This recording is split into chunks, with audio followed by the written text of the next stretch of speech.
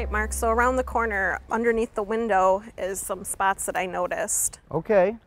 So here's the window, and then I noticed that there are some few cracks in the mortar, and some of it's missing entirely. Right. So you see this joint right here? Yeah. We call that a head joint. It's in between the brick. Okay. We call this a bed joint. Okay. We have problems with both of them, as you can see. Mortar's completely fallen out of this head joint. We're going to correct that. Okay. If you look at this bed joint under the sill, you see it? Yeah, it's starting to crumble it's too. It's very crumbled. It's gray, wrong color. You can see that we had a guy come in here. He matched the color pretty well. The guy before him, though, not so well. You see this gray mortar? Yeah, I wondered what that was. Yeah, it's just a sloppy guy doing a sloppy job. We're not going to work like that, of course, but over here we have some of the original joints. Yeah, it seems a lot smaller. It's a lot smaller. So what you and I are going to do is we're going to take all that out, take that head joint out, take everything out from under the sill, and then we're going to come back with the right tools, the right color mortar, and we'll be good to go. All right, sounds like a bigger job than I was anticipating. Not at all. We're going to go step by step, and by the time we're done, you're going to be a pro. All right, sounds good. All right, let's go. All right.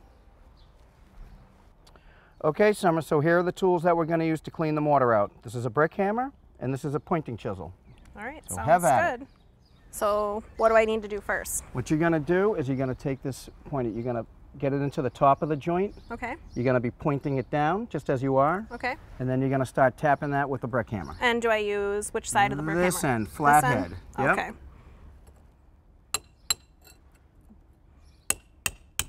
There you go. Okay, pull that out now. All right. Reset at your angle, exactly. Now go back down on that hammer. Great, pull out, start again. See how you're doing that? Yep, so Oh, just great. keep pulling it out and moving down further. And moving it down, yeah. You're halfway done, that's great. Great. Now don't be afraid to reverse direction. Now to get that little bit, don't be afraid to go up at it. Yep. Just be gentle. You don't want to damage the brick. Okay, you're doing a great job. Now just remember, you want to get that joint exposed at least 3/4 of an inch, which you probably just did. Okay. And we like to do that because mortar does not stick to mortar. So if we smeared mortar onto that joint, it would just eventually break off. So mortar does stick to brick, and that's why we like to go in at least 3/4 of an inch. Okay, so the more brick that's exposed, the better it is. The more exposure, exactly.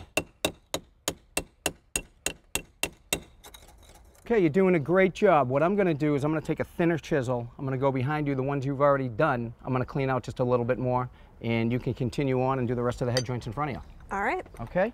We're going to do all the head joints first. That'll weaken the bed joint and make the bed joint easier to chisel out.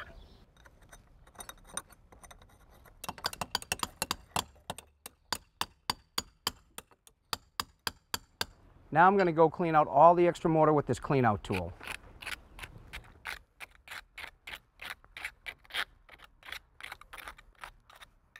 Okay, so now what we want to do is brush out all that dust. All right, should I start at the top and work my way down? Start at the top and work your way down, exactly. And don't be afraid to use a little muscle with that. See how much you're getting? Now we're going to wetten the brush. It's going to do two things. It's going to pick up some of the extra dust, but it's also going to dampen the brick so the mortar bonds better.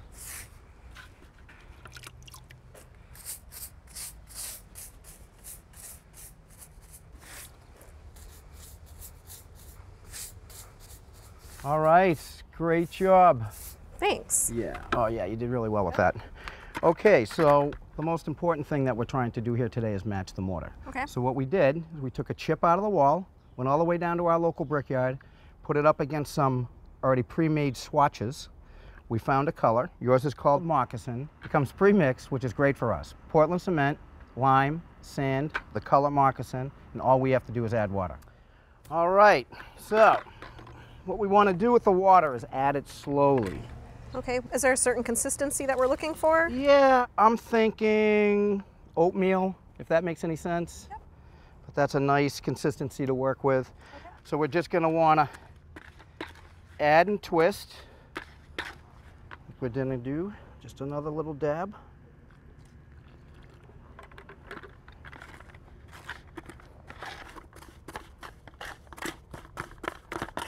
Okay, let's try to put some on the wall. All right. I'm going to feed you a little mortar right on top of that finished trowel.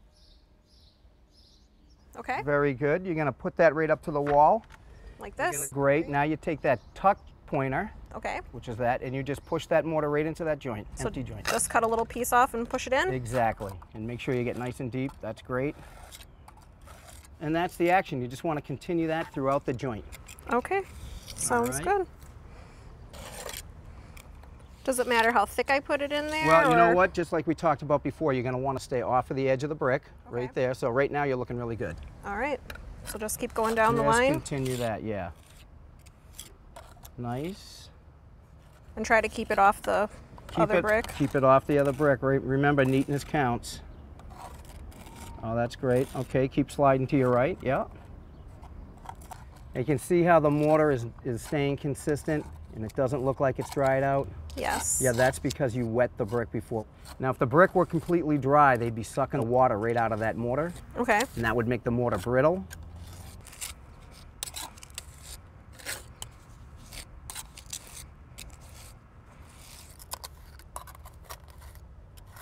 Nice.